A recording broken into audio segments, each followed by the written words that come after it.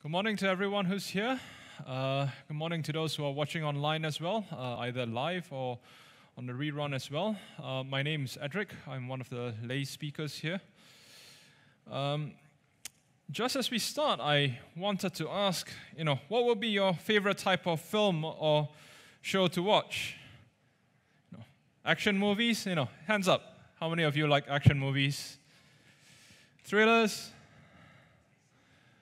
Romantic comedies, documentaries.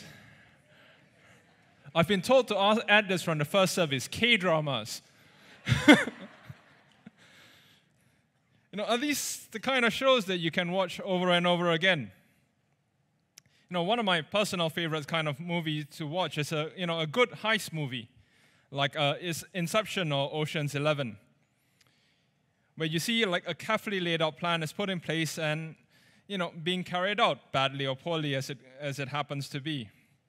But what I find most interesting about these movies is that I like to rewatch them, especially after you know the ending, so that you can try and pick up all the detail, the foreshadowing. It actually becomes more interesting to watch it a second time through. Now, as we continue in our story of Matthew's Gospel and along the Passion narrative, and it's appropriate we're doing this now because we are now in the time of Lent leading up to Easter as well. We should have that same excitement of going through this story more and more.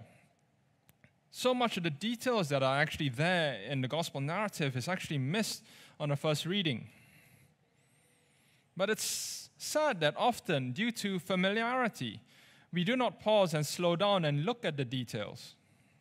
Our familiarity sometimes also reduces how impressive or shocking these events are. But today I want to take you through the passage to help you rediscover the awe and the wonder of it.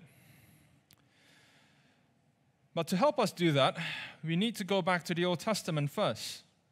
Matthew is often called the Jewish Gospel because it focuses on the fulfillment of Old Testament prophecy, and that his original readers were Jewish believers. The original Jewish audience would have had no problems with what often most of us would struggle with, seeing the parallels between the events of Passion Week and Passover. Now, Passover was significant for Israel. The original events are recorded in Exodus 11 and 12, and it marks their departure from Egypt, from slavery to freedom. It was so significant that the entire calendar was reworked around it. It is the last of the 10 plagues, also called the plague of the firstborn, where God comes to Egypt to strike down all the firstborn, except where a perfect lamb was sacrificed and the blood painted over the door, so that God will see the blood and pass over the house. And the Jews were commanded to commemorate Passover, and they continue to do so even to this day. What we now know, that the Israelites then didn't, is that the event of the Exodus wasn't the end-all and be-all. That actually, it was merely a signpost. It was merely pointing forward to the events here in Passion Week that we are reading, where the Passover Lamb of God will be sacrificed so that God's people can be liberated from the slavery of sin and death and have freedom to life and life to the full. Now, the events of the Last Supper in chapter 26 occur on the actual Passover meal that all the Jews would have been celebrating. The words Jesus used to institute the ritual of communion is actually based and modified from the original words used to mark the Passover by the Jews. The arrest, trial of Jesus and his death will also mirror the sacrifice of the original Passover in Exodus and the commemoration that would have been occurring at the temple on the actual day Jesus died. Just as a reminder, we have seen in the previous chapter 26, the arrest of Jesus after the Last Supper.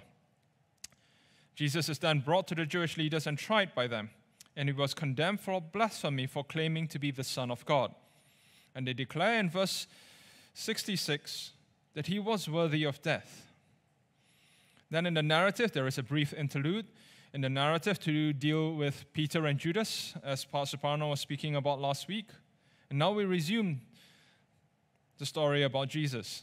Now let's read the passage together before we unpack it. So if you have your Bibles, just open it to Matthew 27, and I'll start reading from verse 11 through to 26.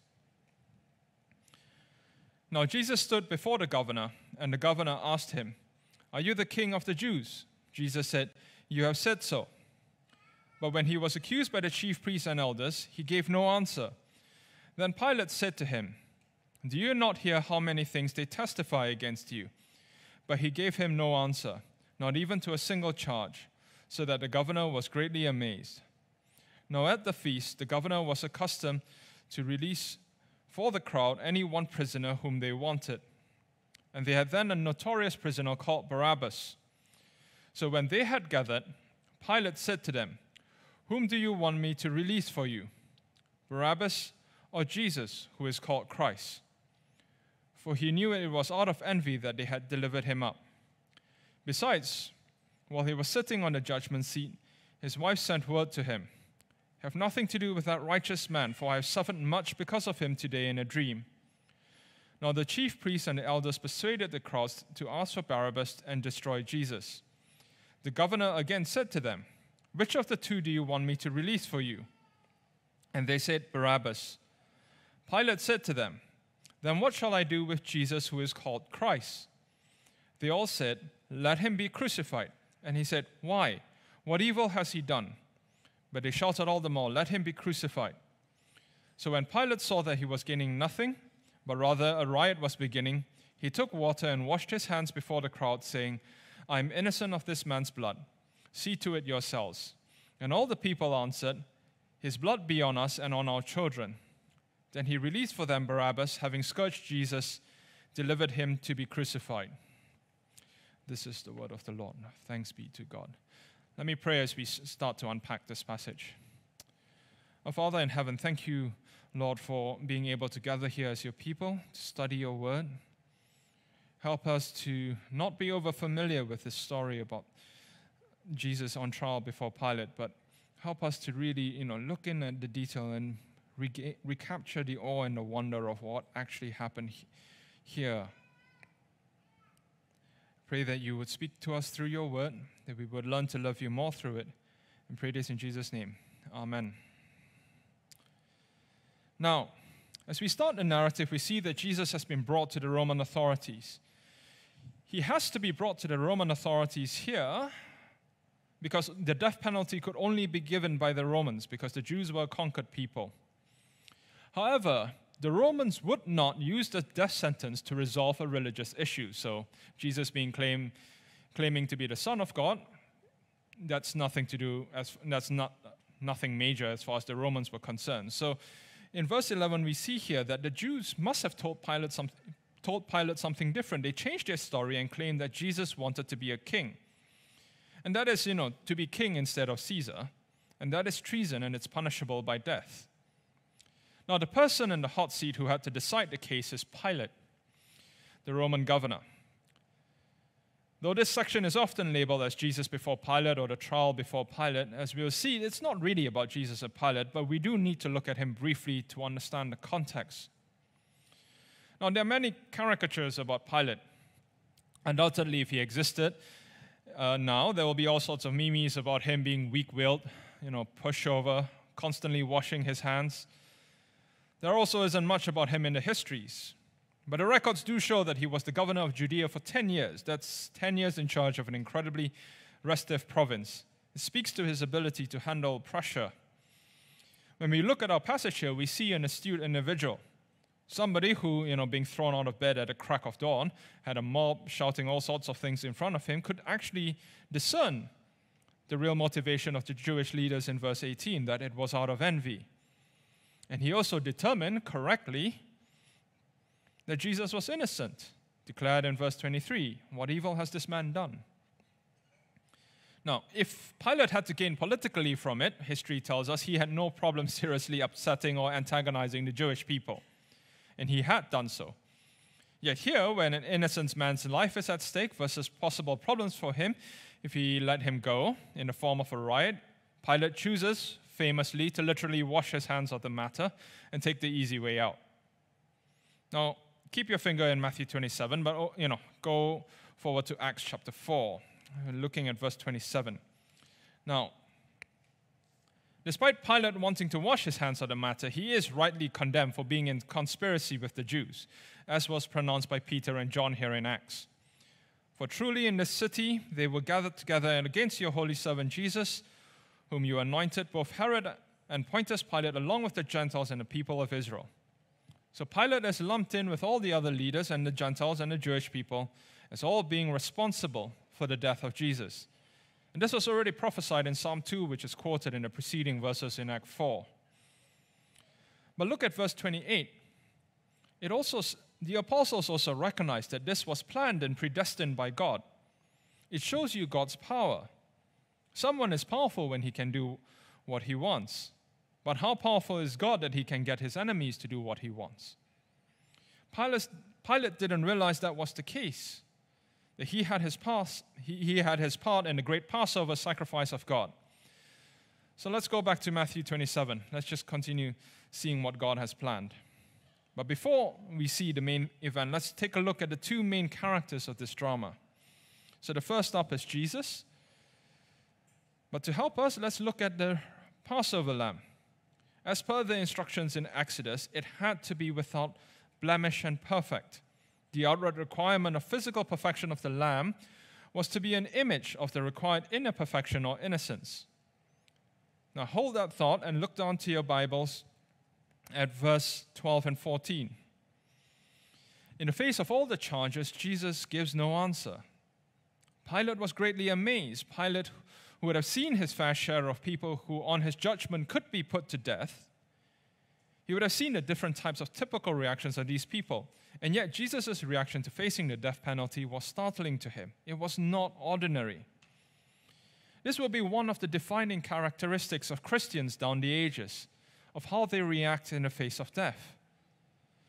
For Christians who were being thrown to the lions in the Colosseum in the early days of the church, to the recorded death of Dietrich Bonhoeffer during the Second World War for resisting the Nazi regime, or to a friend's father who was diagnosed and ultimately died from lung cancer. The reaction of the followers of Jesus in the face of death are out of the ordinary, and it always provokes people to ask, why is it so different?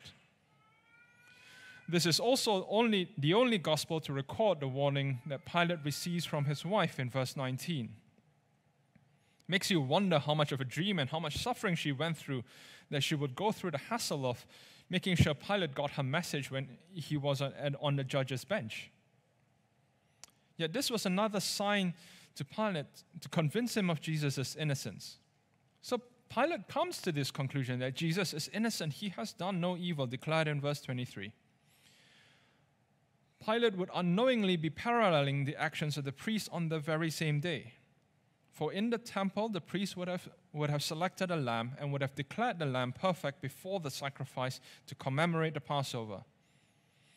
Now that we have seen Jesus' innocence, let's turn to the other main character of this story. And this character is often overlooked, for the other main character here is Barabbas.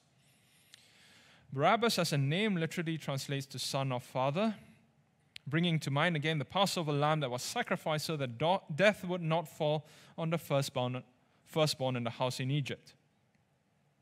Matthew's gospel contains a very simple description of him as a notorious prisoner. It chooses not to give any more detail. The word notorious implies that Barabbas' crime and his guilt are well known to the people. He wasn't in prison facing the death sentence by accident. The other Gospels make it known that he is in prison for trying to rebel against Roman rule and murder. Under more modern legal codes, this is known as high treason. And this is trying to overthrow the government. In the UK, which has effectively abolished the death penalty, during the 7 July bombings, and I was present there then, there was much debate on securing the death sentence for the remaining arrested perpetrators with high treason so that they could face the death sentence. It reflects the seriousness of any effort to try and overthrow the government, or as it was in Jesus' time, to overthrow Caesar, the king. It's not a coincidence that Jesus is falsely accused of being what Barabbas was actually guilty of, trying to overthrow the Romans, trying to remove Caesar as king. But more than that, in this story, Barabbas represents all of us as well. For all of us are guilty of high treason. Because ultimately, sin in its core, in its very nature, is about wanting to overthrow God's rule in our lives. God is the right and true king of our lives, and every time we try and decide for ourselves what's right and wrong, we are trying to remove him as king. So even in the Garden of Eden, this is what Adam and Eve did. They wanted to decide for themselves what was good and evil and not listen to God. This is why any sin, from the most minor to the most heinous, ultimately carries the death penalty. The wages of sin is death. This is why if you fantasize about someone sexually in your heart or go out and actually sleep with someone, the sentence is death. This is why when you hate somebody in your heart or you go out and commit genocide, the sentence is death. This is why whether you steal by downloading or jailbreaking devices or you steal billions from the government, the sentence is death. For ultimately, God, the true and righteous judge, sees us all as guilty of high treason every time we decide we want to determine for ourselves what's right and what's wrong, and not follow his rule. All are guilty. Thus, in the original Passover event, the problem is when a holy God comes to Egypt, it's a disaster for everyone. Hence, the ending verse in the account of the Passover in Exodus chapter 12, verse 30, states, "For there was not a house without someone dead." Death was the only way to deal with the wrath of a righteous God. So far, we have seen how there was a conspiracy to get Jesus killed, but it was still part of God's plan. We have seen how Jesus is actually innocent and how Barabbas is guilty. But the crux of the passage is the most shocking portion of this story. Look down at your Bibles in the passage again. You will see it again and again. A choice. Who goes free? Jesus the innocent or Barabbas the guilty? This starts in verse 17, when Pilate first presents the choice to the people. Whom do you want me to release for you? Barabbas or Jesus, who is called Christ? But the Jewish leaders had already decided, and they maneuvered the crowd to ensure that Jesus is sentenced to death. Again, in verse 21, Pilate tries again. Which of the two do you want me to release to you? The crowd chooses to free Barabbas, and Pilate asks what he should do with Jesus. And when he heard crucify, Pilate makes a last-ditch attempt to get them to change their minds by asking in verse 23, why? What evil has this man done? But then he finally caves in, as we've seen earlier, to make his life easier in verse 26. Then he released for them Barabbas, having scourged Jesus, delivered him to be crucified. Now we see that the gospel at its core ultimately is unfair. This trial is unfair. For we see that Jesus the innocent is punished and Barabbas the guilty go free. But this again is what happens at Passover. An innocent, blameless lamb has to die in the place of the firstborn who would have rightly died. So here the Passover lamb of God is sacrificed so that Barabbas, a guilty son of father, may walk free. Here we have come to one of the great stumbling blocks that people find when they are considering the Christian faith. In technical terms, this is called the doctrine of substitutionary atonement, focusing on penal substitution. For those who wish a deeper dive, there is a brilliant book called Pierced for Our Transgressions, which I would highly recommend. For many people, pride gets in the way of letting someone else pay for them. It is difficult to accept God's mercy and grace that is freely given. When I was growing up, when we had all these big meals between several families, there was always a brawl at the end of the meal where everybody's fighting to pay the bill. But that's just a minor example of this pride. I once shared my faith with a very close non-Christian friend, and in response he said to me, "When I die, if I've made mistakes, I'll pay for my own mistakes." And like Judas, he will. The declaration by the Jewish leaders in verse 25, "His blood be on us and on our children," is also shocking, but it's an extension of that idea of paying for their own mistakes. In their drive to ensure that Jesus gets killed, they go out and make it easier for Pilate to hand over Jesus by trying to accept full responsibility for it. But in the same breath, they're calling a curse on themselves and their children. But this is bad theology. Old Testament law makes it clear they alone are responsible for their evil and not their children. But even here, God's plan is at work as well. If there was to be any hope for salvation for them and their children, they had to have Jesus' blood upon them. In the same way, during Passover, that when the blood was on the doorpost of the house, God would pass over the house and not enter and kill the firstborn. So it is now. It is only when God sees the blood of Jesus on us, the judgment would pass over us and we will not be sentenced to death for our sin. But this then becomes a double-edged sword. For believers, having Jesus' blood on us is a mark of our salvation. It is a mark. For unbelievers, it is a mark of judgment for killing the Son of God. And so we see how God's purposes are still worked out even though mankind was going about carrying out their evil plans. At my old church in London, a similar warning was given before communion, that to those who believe, partaking in the bread and the wine would bring salvation. To those who do not believe, partaking in the bread and the wine brings upon judgment. So let me wrap this up and tie everything together. We so often look at just the events of this, and it looks like in the event that everything is careening out of control, but yet here, even here where the hour that darkness reigns, when we look at the details, we can still see that God is in charge. The selfishness of both the Jewish leaders and Pilate are used by God to accomplish his goals of having his Passover lamb sacrificed for the sins of the guilty. During the events of Passover, God comes to Egypt. When God comes, sin is judged and the payment is death. The choice was either you paid for yourselves with the firstborn dying, or innocent lamb was killed and blood placed on the door so that God will see it and pass over. In our passage today, we are seeing the Passover Lamb of God being declared innocent by Pilate, sentenced to die in the place of the guilty son or father. The innocent dies, the guilty go free. This is deeply unfair. The trial is unfair. The gospel is unfair. The choice is down to us whether to accept that Jesus, the innocent, will die for us with his blood upon us, or we will die for our own mistakes ourselves. To those who can accept Jesus, the innocent, taking your place to die, how then should we respond? For some, disbelief, others awe, others gratefulness, others sadness, and others joy. Now, I would like to ask for you to take some time to reflect on what you've heard. I've chosen for a song to be played during this time. The lyrics are very appropriate for it. It's an old hymn by Charles Wesley called "And Can It Be?"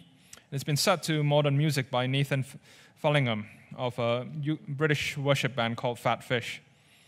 I'll close in prayer after the song ends.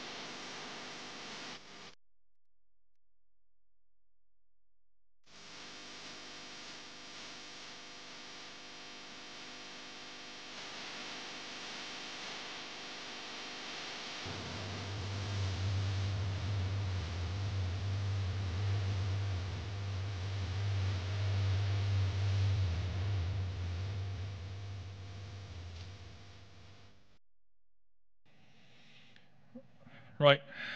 Let me close us in prayer. And can it be that I should gain an interest in the Savior's blood? Died he for me who caused his pain, for me who him to death pursued. Amazing love, how can it be that thou, my God, shouldst die for me? Lord, it is amazing and it's deep and so wondrous that you have sent your Son to die for us, that we are, like Barabbas, and we were guilty and we should have died. But Jesus the innocent takes our place. Lord, help us to just be more grateful for it, be more touched by it. Help us see that there is no bragging left in Christianity, because all we bring to this is just our sins. And that it is all because of Jesus' sacrifice that we walk free. May we love you more. I pray this in Jesus' name. Amen.